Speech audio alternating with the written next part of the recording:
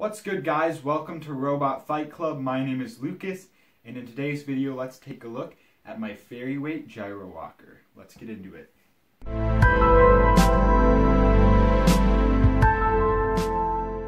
Alright, so this video has been a long time coming. I've been kind of promising it for a while, and I have finally finished my Fairyweight gyro walker. Well, it's almost finished. It's in a functional condition, so I'm going to go ahead and do a teardown for you guys and show you guys the design. So I've kind of found out I don't really like doing build videos because I like to build sporadically, you know, a few minutes here, a little like half an hour there. So it just doesn't really work out great for me to do a video. So you're probably going to see a lot more breakdowns of robots rather than build videos in the future. And I hope that is fine with you guys. Next off, this is my first time building a gyro walker. So if any of you guys have experience and you see things in this design that I can change or make better, please let me know either in the YouTube comments or on my Discord server. So check that out. Link is in the description to my Discord server. So please leave any comments if you have any. Without further ado, let's go ahead and take a look at the actual robot. Alright, so let's get into it. This is the robot, and as you can see, it's pretty much done. It's in functional condition. I still have to paint it and do a few more finishing touches, but pretty much it's all done at this point. So first, let's just go over some external features. I'll talk more about this as we take it apart, but up here, obviously, is the weapon bar. The servo, which operates via a gear system, we'll talk more about this, which turns the weapon arm, which is separately mounted from the servo. There's a three-piece body construction. We'll talk more about that. And yeah, not much to the outside. Here is a banana for scale, so as you can see, it's still pretty small. This is a Fairyweight, which is standard 150 grams. However, this is receiving. Usually these robots will receive at least a 50% weight bonus, but oftentimes they'll receive a 100% weight bonus. So this thing can weigh up to 300 grams. And at this point, I'm sitting, everything's in here. This thing is ready to go. And I'm sitting at right about, if I can get the scale to turn on. Hold on. I got low battery, boys. There we go.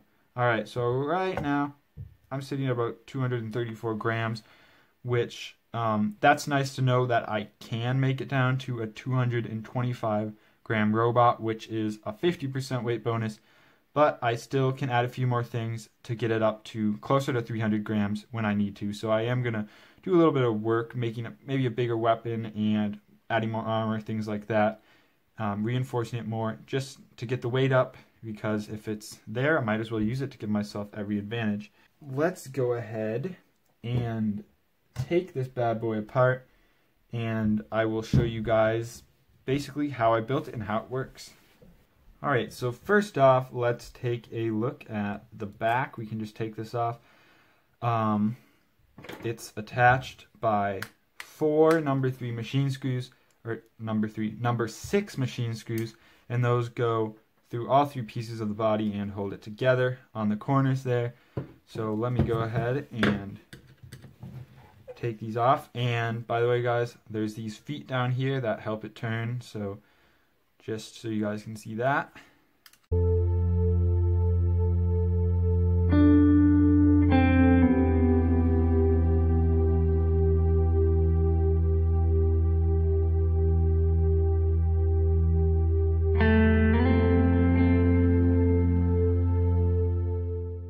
Alright, there we go. And as you can see, this is a just a 3D printed piece.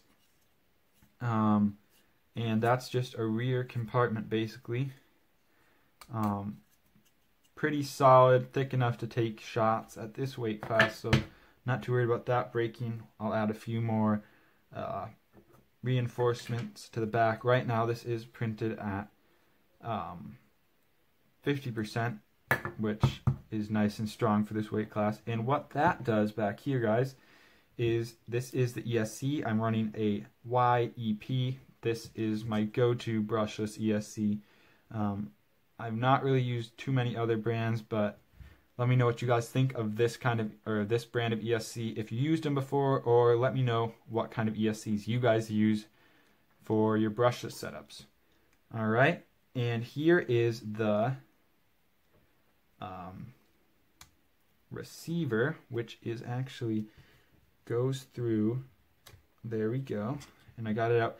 This is a 3-channel receiver, and this is paired with this right here. Let's take a look at this really quick. This is the FlySky GT3B, and I bought this specifically for the gyro walker. I'll probably use it in other projects, obviously, but I thought with the trigger for the throttle and the wheel here for turning the servo, that it'd be a really good control option for the gyro walker. So I bought this specifically for that. I'm gonna unplug that.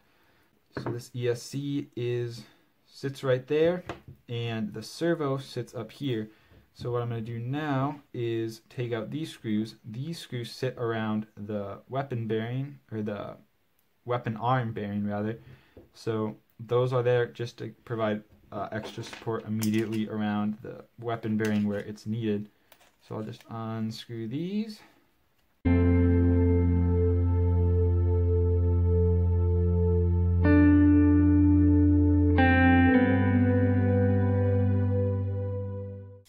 I need to take this gear off of the servo so I can take this out.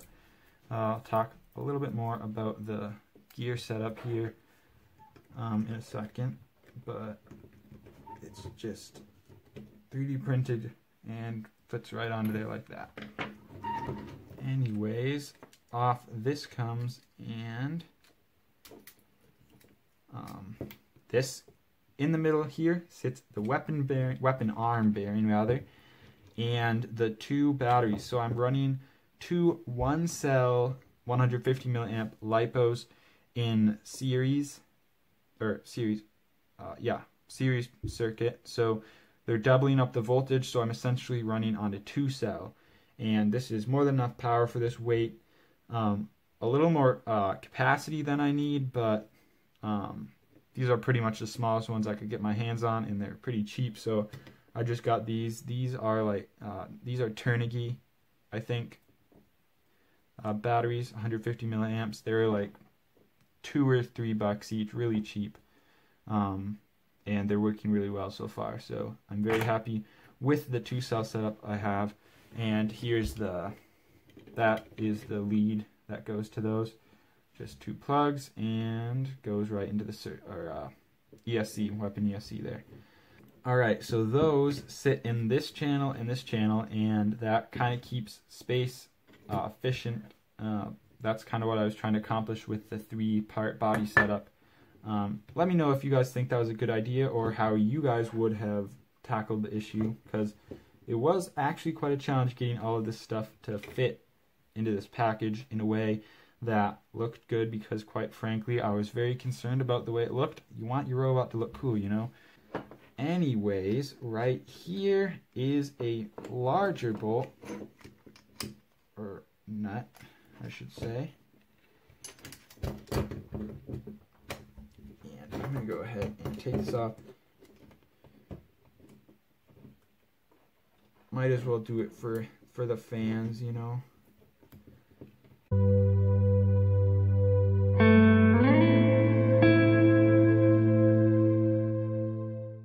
Anyways, off comes the bolt. This body part can come off, and take a look at this. That's just integrated into the 3D print, and I used hot glue to secure the servo in further. When you're making robots, I completely stand by the Gorilla hot glue. It's really great, very tough. I've never had a failure with it, so I would trust it for some pretty strong applications, and I do trust it for some pretty strong applications. As you can see here, I've had to shorten the leads for the servos to make everything fit a little bit better. But let's get to what I think is a pretty interesting part of the system, and that is this bearing right here. This is indeed a fidget spinner bearing. Bought like 5 of those for this project, so they're working pretty good. I mounted this really strongly in order to make sure that the arm doesn't, you know, completely rip off, and I think I managed to do a pretty good job. So anyways, over here, as you can see, the bearing can't fit through this hole. The bolt can go through, but the bearing can't back out and come back to come out. So it's sandwiched in between that and this piece right here, which is made out of that same steel that I was using. And that just sits right over top of the bearing in the front. I have the shielded side facing out of the bearing. And just like that. So that sandwiches the bearing between this plate and this steel part right here. But when that stuff is taken off, the bearing pops right out. And I love fidget spinners from my head to my toes. I even love one spinning right here on my... Just a fidget spinner ball bearing. They're actually super useful for a lot of different projects, so I want to pick yourself some of those up. Anyways, let's get to the weapon arm, which is just bent out of aluminum stock, and I use this for a lot of stuff. Really great material. Forget the exact model number of the motor, but it's a brushless motor, and it has a 2,300 kV rating, which I found is a little too... It's more speed than is ideal, but I'm working with what I got, and it's, in all other respects, it's a pretty dang good motor, so I'm happy with it, and I think I'm just going to continue using this one. But that goes through the aluminum stock to attach right there very solidly. I used a 3D printed jig to line these holes up so they would, you know, be straight to fit into the motor. And I have a hub made out of that's just 3D printed PLA, and then I have steel stock, which is the same diameters, or dimensions I should say, as this aluminum stock. And the total weapon weight is 55 grams, which is pretty heavy for a Fairyweight, but I would still like to get a little bit more heft into the weapon, so I'm going to be probably making a few other weapons that I can swap out, but this is a pretty good weapon bar so far. Been happy with how it's going. And these are just HDPE weapon uprights. They're flexible, they bend rather than break, and this one is held in by those screws that screw through the motor, and then this one's just held in by a number 6 machine screw onto the opposite side like that. And this is a larger bolt that I found was able to fit the inside diameter of the bearing, so I got this one, and the 3 leads that go from the motor go through the middle of the bolt. I drilled a hole through that, not too hard, this is just zinc, so it's not like impossible to drill. So got through there, and then mounted right here is the 3D printed counterpart to this gear, which holds on the servo, so that allows this part to turn.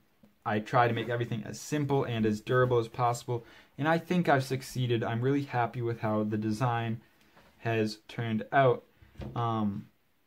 Again, if any of you guys have any ideas at all, even if it sounds dumb, but just let me know, and I would be happy to implement changes that would increase the effectiveness of the robot. So if any of you guys have any sorts of suggestions, I would love to hear them. Alright, so that's pretty much it. The robot isn't too complicated, but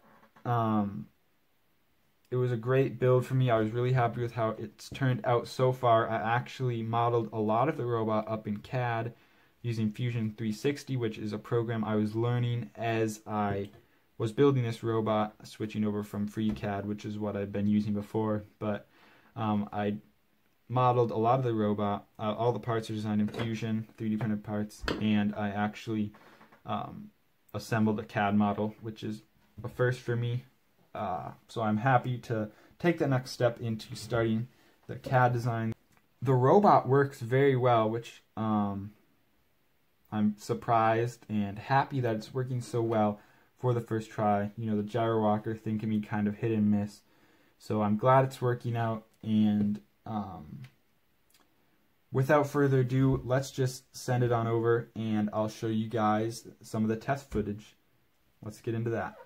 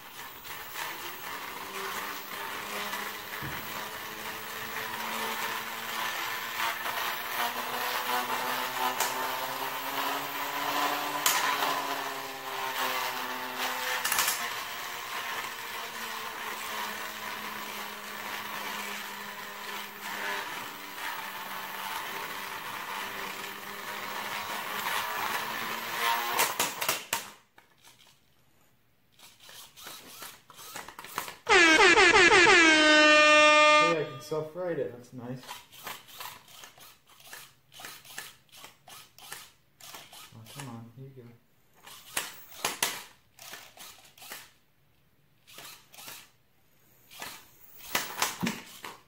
Oh, there we go. So it's a little iffy right now, but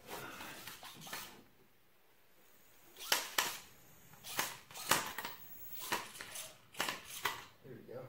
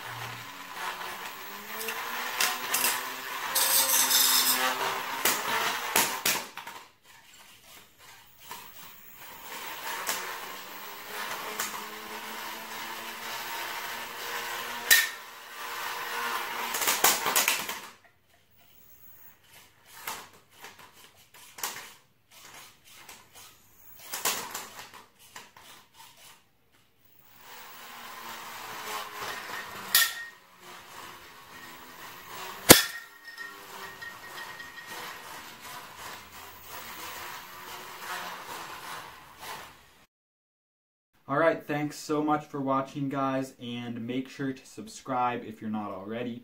I'm going to be coming out with more great robotic content, which I at least think is interesting, and hopefully you guys will too. So make sure to subscribe. I'll answer any questions about the robot or anything else either in the comments or on the Discord server, so make sure to check that out. And like I said, I'd love to hear any input you guys have on the design or pretty much anything else, video ideas, anything like that. I'd love to hear it here or at the Discord server. Anyways, that wraps it up for today's video. I hope you guys enjoyed, and I'll see you guys next time on Robot Fight Club.